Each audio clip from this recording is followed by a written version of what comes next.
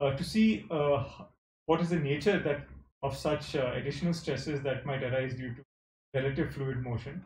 Let's consider the simplest molecular model for uh, the ideal gas, because in that case we have a simple molecular picture that we can use to kind of build some intuition about the nature of this stress tensor when there is a shear or when there is relative motion. So let's consider an ideal so-called billiard ball gas with the following macroscopic continuum velocity.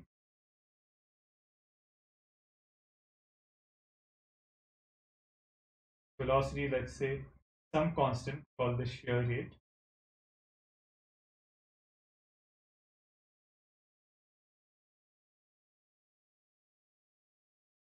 X direction. So what we have here is a velocity that varies in the y direction, but it's only unidirectional along the x direction. So if I draw a picture, say this is the y-axis, the x-axis.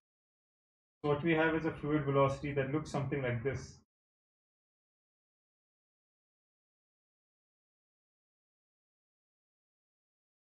You have velocity that decreases, that increases as we move in the positive y direction, and that's always directed along the x direction.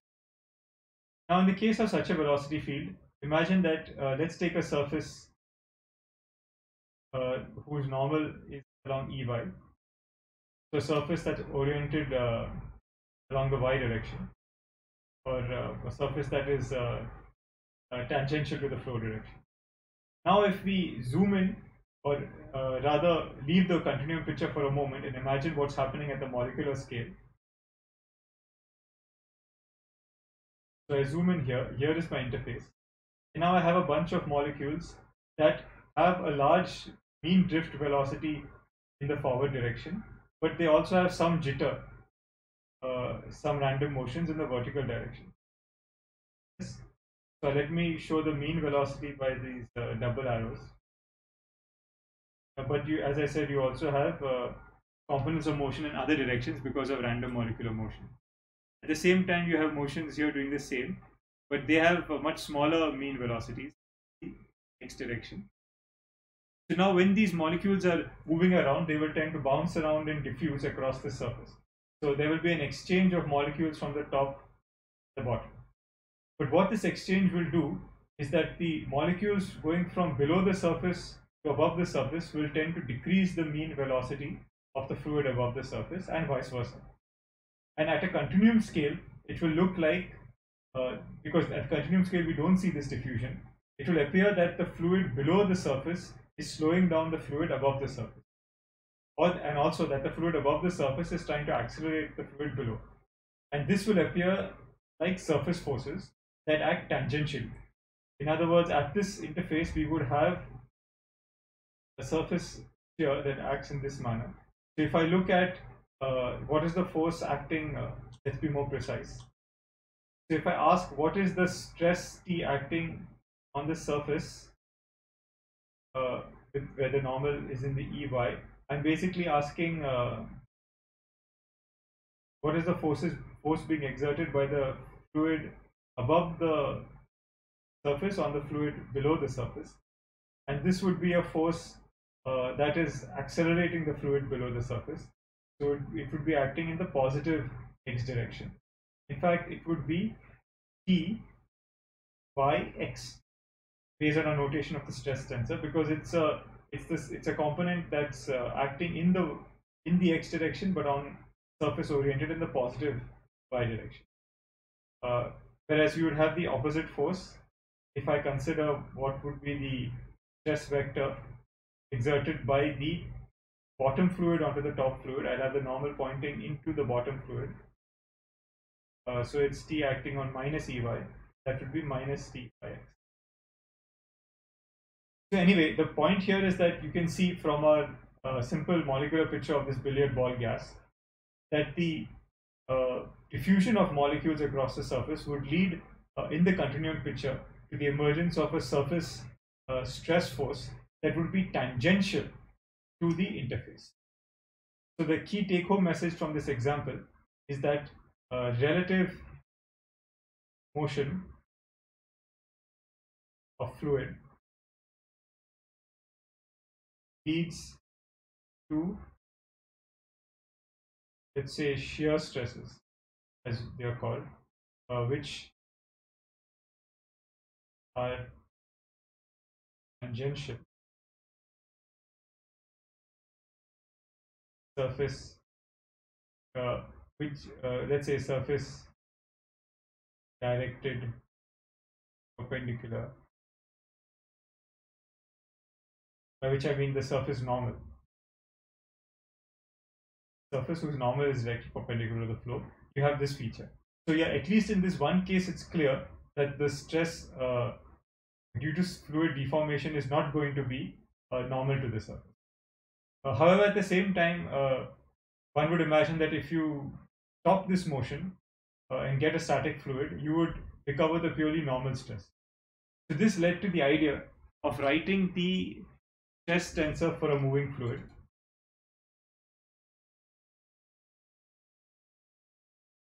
So if you constitutive equation for a moving fluid.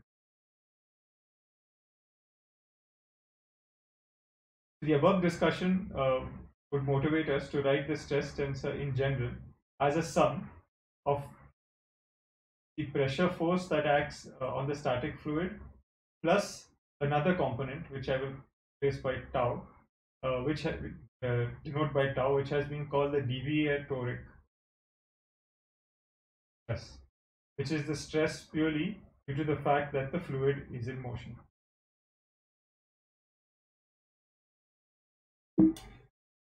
Now, what should this deviatoric stress depend on?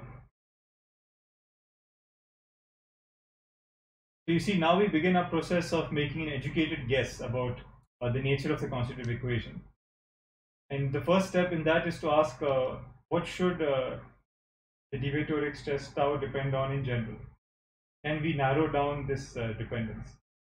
So, well, as we said, it's non-existent for a static fluid. So we could start by postulating that deviatoric stress should depend on the velocity field. But then we would recognize that no, it cannot be so general, because we would not expect to have any contribution to tau if the fluid is simply translating, for example. Right, so if you have a purely uniform motion of the fluid, so that the relative pieces of fluid don't move differently relative to each other, then our simple molecular picture will show that the exchange of molecules between different layers of fluid won't lead to any stress, because the fluid everywhere is moving with the same speed. So uniform motion, a uniform V, should not lead to any contribution of deviatoric stress. So therefore we know that this relationship is too general. Instead, what we want to say is that the deviatoric stress should depend on only depend on the relative motion. That is, it should depend only on the differences of velocity. Moreover, we would also expect that this deviatoric stress should only depend on the local flow state. By which I mean, imagine you have a fluid in motion across a large domain. So let's consider, for example, you have some sort of flow like this. You have some circulations going on.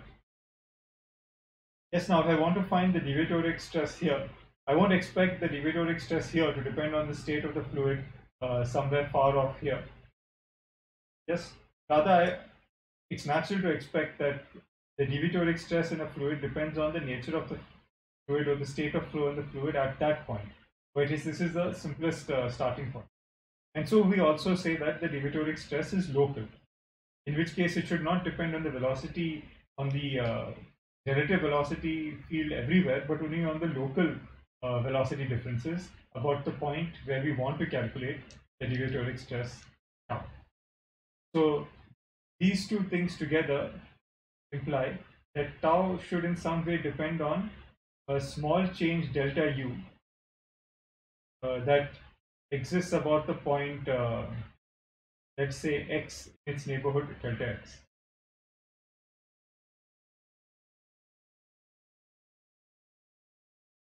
Oh, so I'm writing this in a rather clumsy way. Rather, let's say that tau should be a function of delta u at the point x where we want to find tau. So what is this delta u? Well, let's draw a picture to get a better idea of what we are saying. So let's say you have a point here x, and about this point x, we want to find the relative motion. So I want to find tau at this point. Well, then what I want to know is how does a piece of fluid just above it, let's say it has a velocity u, what is the difference between the velocity just above that point and the velocity, let's say, just below that point prime? Yes, so that is what I mean by delta u is going to be equal to u minus u prime. Or in other words, it's simply u at x, delta x, let's say, minus at x. So for a small change away from the point of interest, x, I want to know how the velocity changes. If this delta u is 0, I expect the deviatoric stress to be 0. This is the idea. Okay, but now I can expand. Oh, sorry, everywhere I've used u to represent the velocity. Earlier I've used v, so let's just use it interchangeably for now. Okay, so u is the velocity vector. And what I want to know now is actually, to be consistent, I'm sorry, I keep mixing this up. So let's just call it v. Yes, this is v everywhere. V is the velocity vector.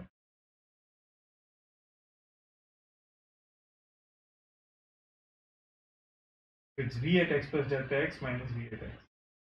Nothing I've said changes. Just to maintain nomenclature with what we have used earlier.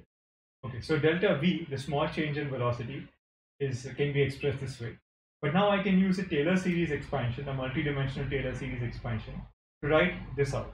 So this difference, by Taylor expanding this term, this is simply v at x plus delta x dotted with, remember, in component form, so it would be dotted with the gradient of the velocity vector itself, minus v of x. So these portions cancel out. What is this exactly? Well, if I expand it out in Einstein notation or in component form, it's simply the derivative of the ith component xj component times delta x. So this is just the Taylor series written out for each component. And this is a matrix, a stress tensor iterating over I and j. And if I write it in vectorial form, it's grad v dot dx dot delta x. So what we obtain now is that delta v is equal to gradient of the velocity dotted with delta x.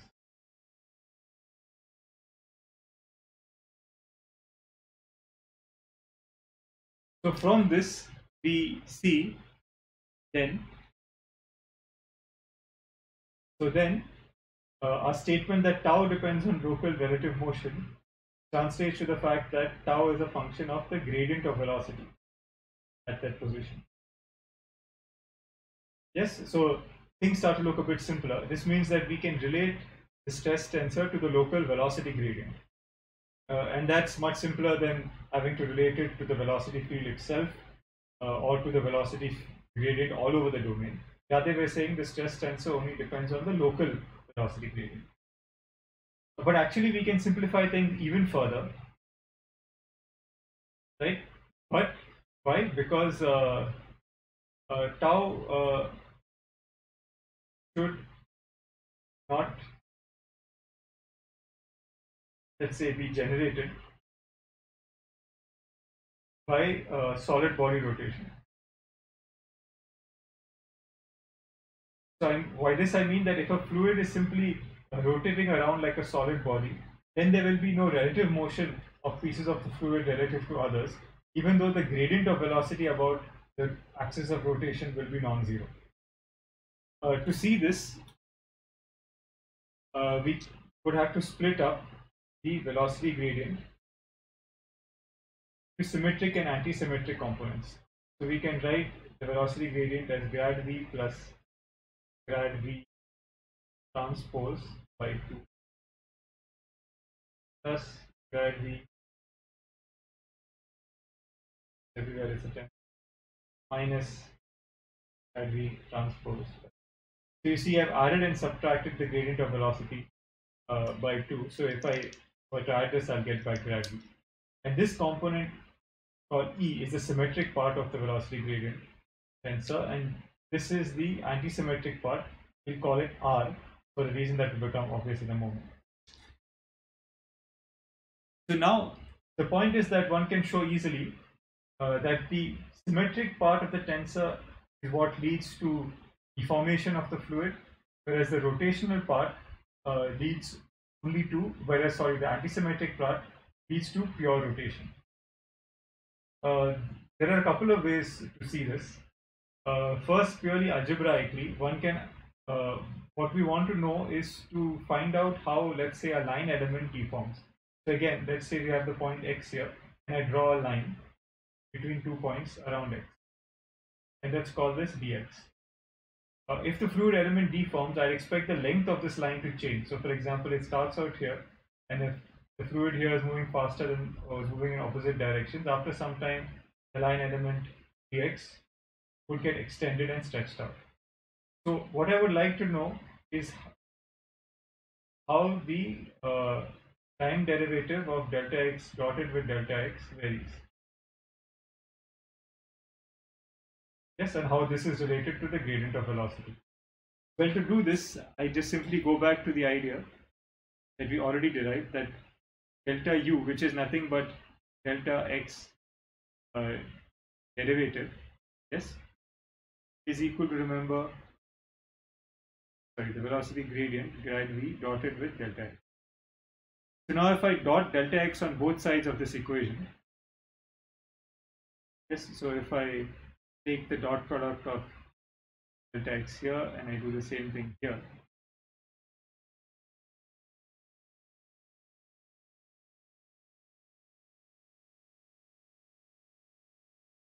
yes, what I get, so by acting the dot product on this term, what I get then is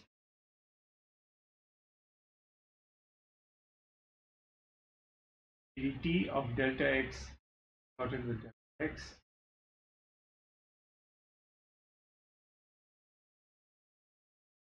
so here I have to apply the chain rule, so I'll get 1 by 2 coming out of it, right? Because yes, if I pull it into the derivative, I'll have half of ddt of delta x squared, which is the quantity I'm interested in, the amplitude of the small elemental line segment, that this must be equal to delta x dot grad v dot. And now if I use the decomposition into symmetric and anti-symmetric parts,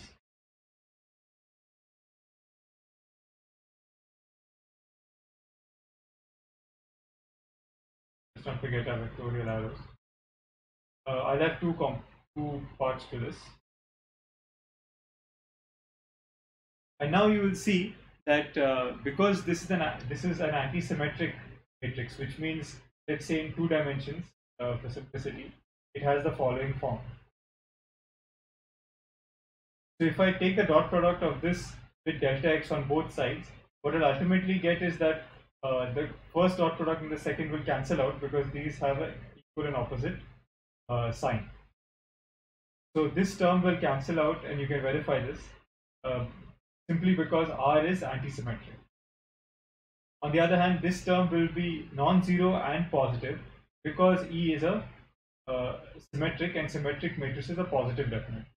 I'll expand on that in a moment, but it's known that the double dot product of a positive definite matrix gives you a positive result. So this is ultimately just delta x dot e, which is symmetric, dot delta x, and I know that this result is positive and non-zero. Yes, so what this means is that due to a velocity gradient, the line element that I consider uh, delta x will deform, but it will deform only due to E. Yes, so it's only the symmetric part of the velocity gradient that leads to local fluid deformation and not the rotational part. Okay, I remember I promised that we can see this in another way. So let's do that for a moment. Again, let's write this down here.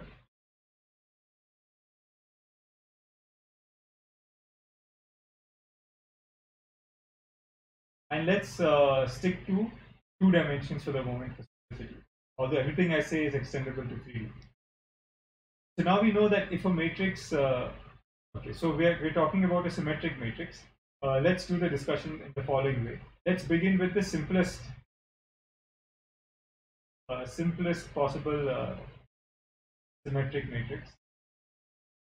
Right, this is just a diagonal matrix. Yes. So a diagonal matrix in 2D would look something like this. Let me call, they have 0, 0 and 2D. So let's say this is sigma.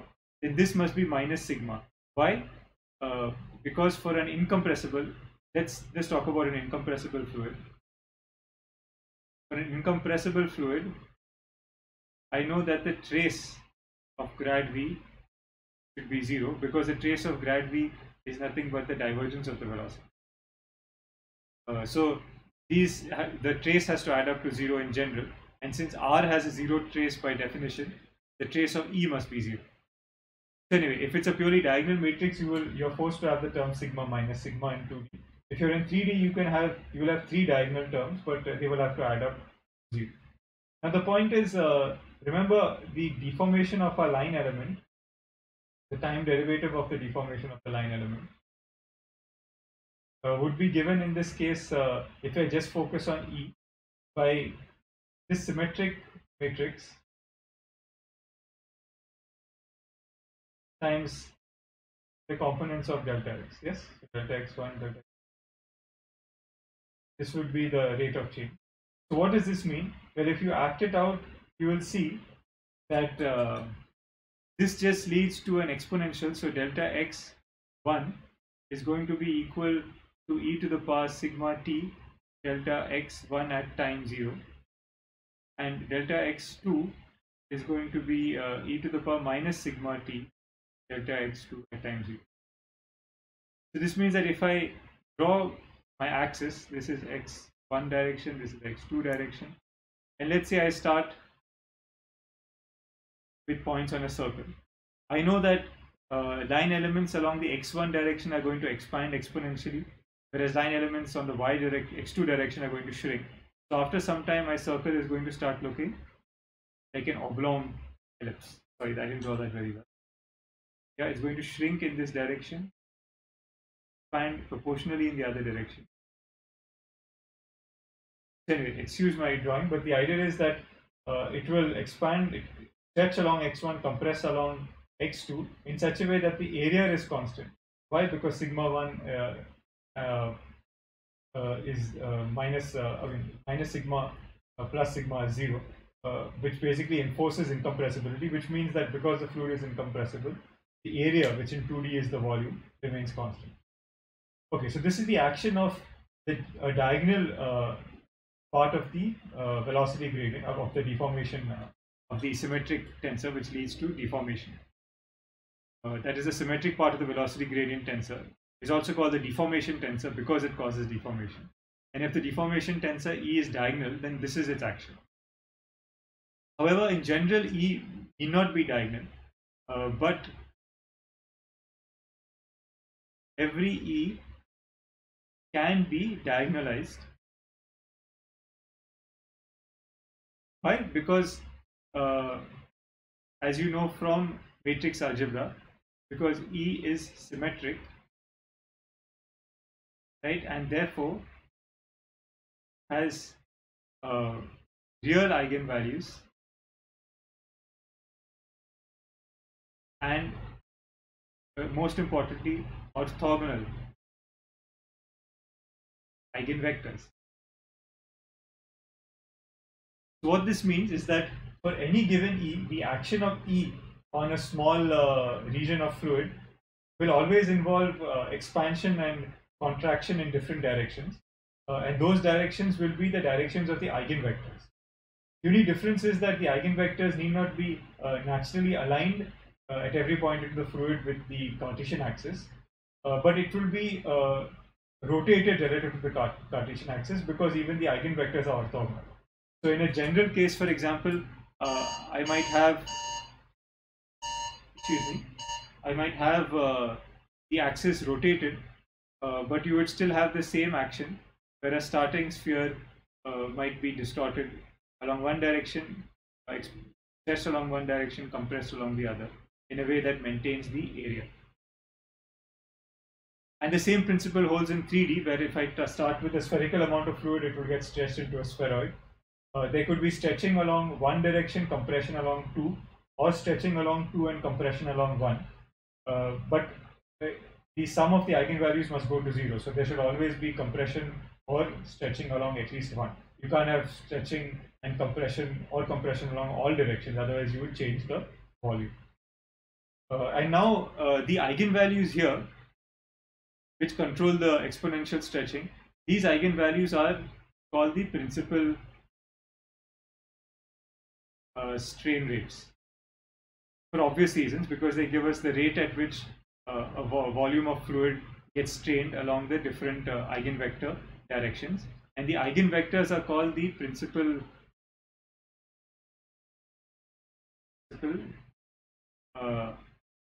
rate of strain directions.